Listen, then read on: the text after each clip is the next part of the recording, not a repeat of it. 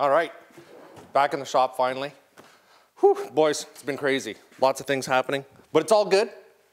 I got to get this 860 installed in here. We have to get this thing out to Jaws. He's going to build a custom pipe for it. It's going to be awesome. But we need to get this engine mounted up. I'm going to show you how everything fits. And we have to, more or less, here, this is what's happening. This is the base plate, if you will, for that 800R motor. Usually there are two bosses on either side of this, and that's where your motor mounts are. So I shaved those off, machined the bottom of this flat, good old JL, or I call him our head tech, but he doesn't do much other than just the odd thing like this, which is pretty cool. And he's always there for telephone support. But anyway, he machined the bottom of this, and on the bottom of this motor, there are these nice little places right here for studs that aren't really utilized on the application in the Rev. But we're going to use them. It's pretty handy. So we machine that flat. It's going to go on this engine plate right here. This is from Power Addiction Racing. Brad makes this, it's a generic plate basically, so there are no holes drilled in the bottom. So what we need to do is we need to put this engine together, line up the clutches, somehow try to mark the bottom of this base plate on that plate, figure out where these holes are, and then drill for the studs in the bottom of that. Now old Louie's got some pretty wonky eye thing going on here, one good for distance and one for short. Sometimes I get things a little screwed up, but I think, you know what, we're going to be able to make that work. So let's sew it together, get it in there, align the clutches, make some measurements. First thing we have to do is, I've got the old crank in it, of course, so I'm leaving that on there because I need to install our clutches.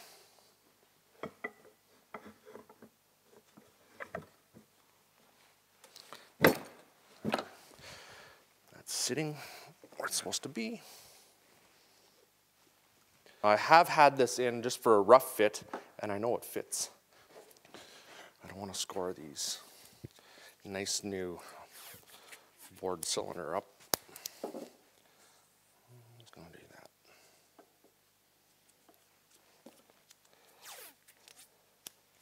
Because I'm excited to get this going. We have some snow coming. I have had to piece out or try to figure out what parts and pieces I need for this. Because I didn't get everything. It's not like I have a sled that I'm taking apart to put this in, or from a donor sled. I bought parts and pieces to make all this work. So I'm doing my best. There we go. That's nice and flat. So what I'll do is, I'll move that into the sled. Very gently, like.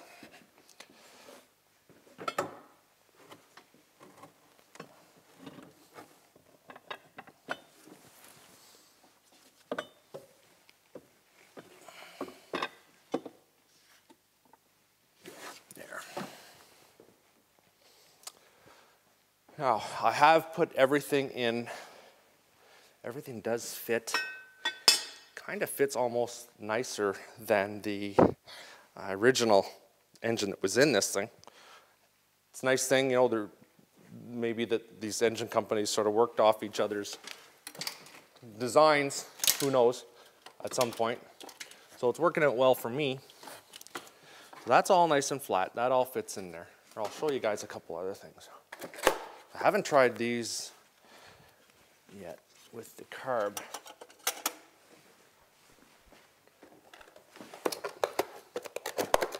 Try. Okay, so we have that.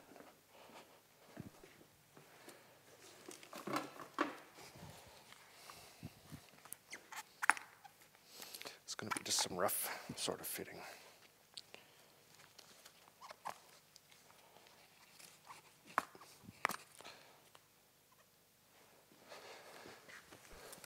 That's going to go there like that.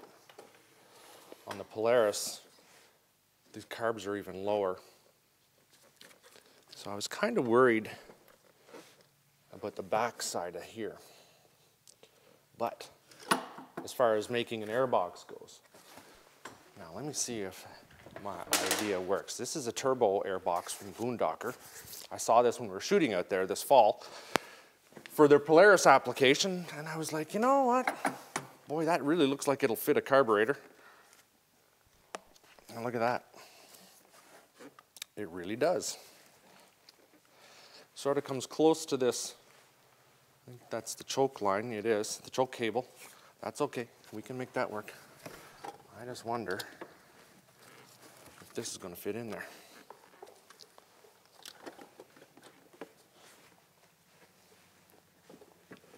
Oh, you know what? It's going to. Sweet. I'll have to carve out this right here, the old airbox mount. And that's going to fit in there. Should be a little tight. I'll just have to trim a little bit up. And then my airbox, or my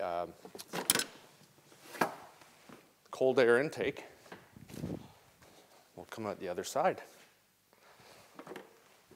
One of those. Nice. We got lucky there. It's a tight fit in there, even for the Polaris application when they're with that 600 motor in there. All right. Take those out. Leave those there.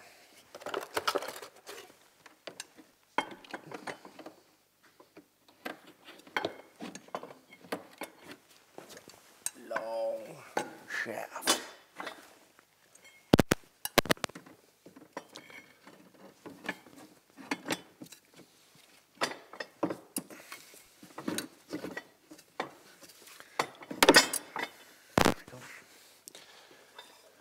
Take you off. I don't need you there. Now, if you look at this, it's really tight in here, this clutch. But it's the same amount of room, more or less, as the IQR clutch. It's a really tight fit to get the IQR belt in there. Make sure we don't turn those. All right, so.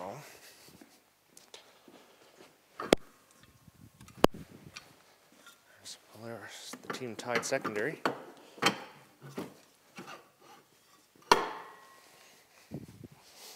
There. And looks pretty good. I just want to make sure, if we come over here, still have to take the wiring harness out of this baby. But I want to make sure we have room for the recoil.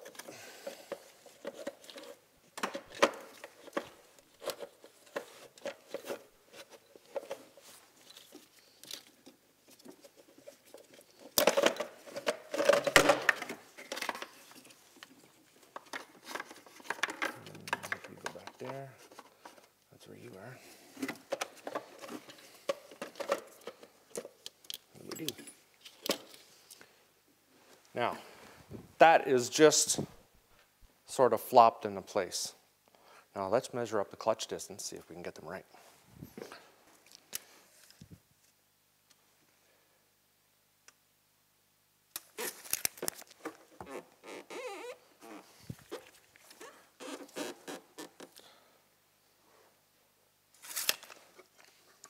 Well, I thought we were in trouble. When we took measurements off the rev, I thought it was, use my wonky eyeball, it was 10.5 inches from center to center, but turns out that it was 10.25, which kind of saved our butts. Now we can use the Skidoo rev belt in here and get away with it. The team tied secondary is slightly bigger than the Skidoo secondary, and the Skidoo TRA clutch is slightly larger than the Polaris clutch. So we're just trying to make sure that we have it all right. I'm not quite sure, we have to, our centers are 10.25 now, that's no problem. The Polaris belt was way too big on there. And I'm just gonna check out, I did a real-time question on Facebook, and I wanna see if anybody answered it. A little hard for guys. It's a tough measurement, that center to center. 2 comments. 9.5. I think people are guessing. How's 9.5 inches? That sound good? No. Okay, so we've installed the engine. The clutch is on. Secondary clutch is on. We've got our clutch alignment tool from SLP. They're at 10.5 or 10.25 inches from what we could ascertain. And we've lined up the engine with a slight angle, keeping the engine sort of, the clutch pointed in such a way that when the engine really starts to power up, it'll bend in a little bit, like every engine sort of does it. The primary clutch, the engine is sort of cocked so that it's out of angle a little bit, if that makes any sense. So when the power comes on, the clutch is aligned just perfectly. And that's the way we've done it. All we did was we took this handy little tool here,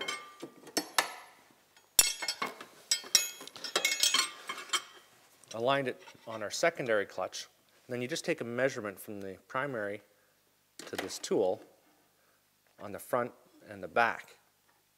So from distance from there to there, and then the same up the front. So that gives us our proper angle of that engine when it's in there. We made it about an 16th or an 1/8, pretty darn close, just to be on the safe side. So everything is in. We've marked it with a pen. Pen marks aluminum pretty well. Now we're going to take it out and try to figure out the bottom of that engine, imprint it on that plate, and then drill our holes. Good times. Let's get that done. What's next? It's daunting, boys. It's a daunting task. I'm not going to lie. This isn't easy stuff to do, but it has to be done.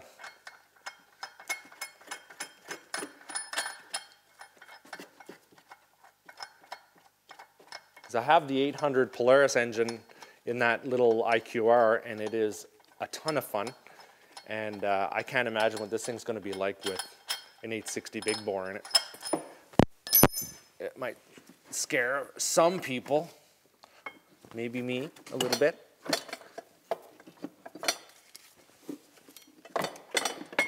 Clutch out of there.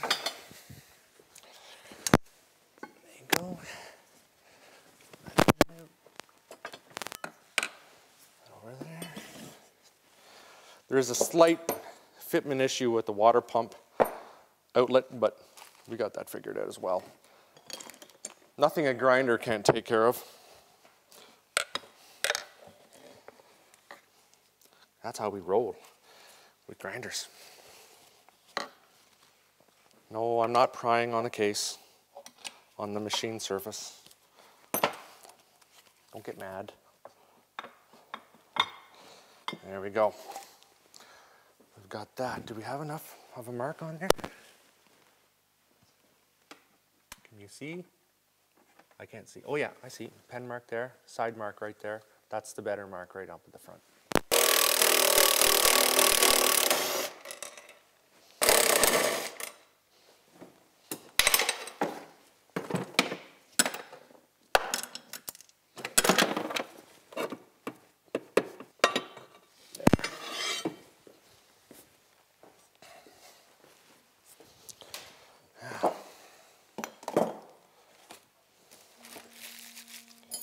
Who's calling me? Who would do that? That's my wife. Hold on. Hello. So she was a little tricky, boys. I'm not gonna lie. The only real way you could do this and have it perfectly lined would be to do something like maybe on a CAD drawing or whatever. I have no idea. I don't know any of that fancy magical stuff that you guys use. Anyway, what we did was we took the bottom of the engine, the base plate, sprayed it with spray paint, made ourselves a little marking sheet, glued it on here, and lined everything up. We scored along the edge of the base plate with a pen. Now we're going to drill some holes, see if she lines up.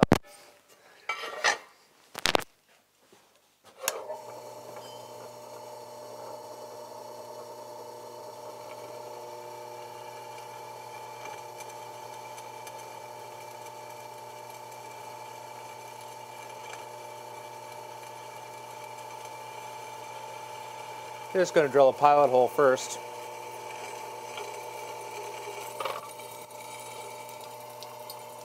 Get out of there.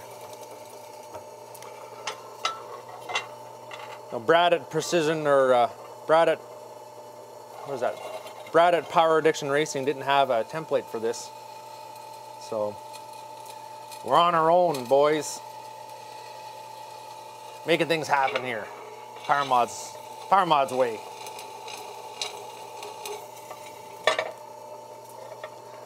I did use a tape measure for some of this. But we don't want to get too complicated.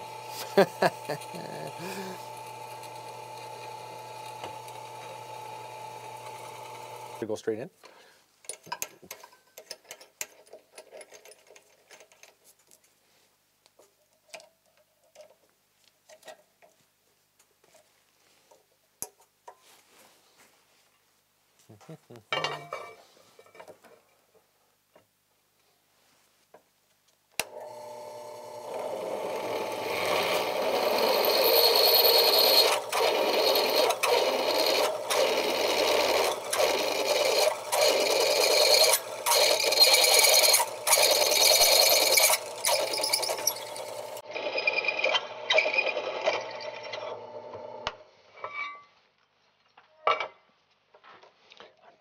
I'm going to hide it because it's a 10 millimeter. You Americans don't know what that is. It's very hard to find. It's metric. I did it. Hold on, I got to get it out of here.